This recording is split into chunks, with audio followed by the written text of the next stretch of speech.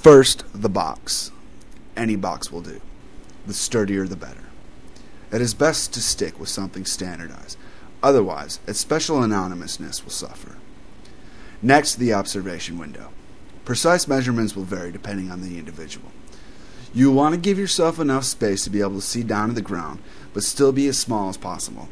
Next, the vinyl window. This simple device is useful beyond all expectations. There should be a slit and the flap should overlap just slightly. When the box is vertical, it will serve as a screen, but when the box is tilted, an opening appears, allowing the boxman to see out. For a boxman, the slit in the vinyl is comparable to the expression of the eyes. With very slight adjustments, it is entirely possible to express yourself. This is not a look of kindness. The worst threatening glare is not so offensive as this slit. This is one of the few self-defenses of the boxman. I should like to see the man capable of returning this look while maintaining composure.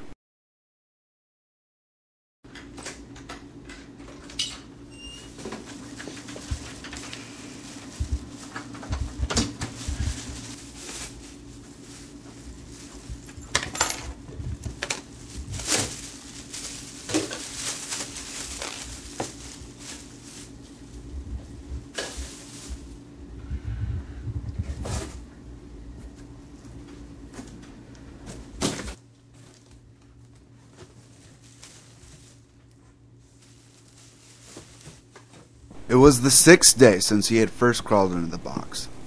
It was then that he thought. There was no makeup so suitable to a man as a box. Ultimately, he would become the contents that were right for the container. It was dark. There was the sweet smell of waterproof paint. The place seemed very homelike. For the first time, he casually masturbated in the box. And for the first time, he would sleep in the box that night.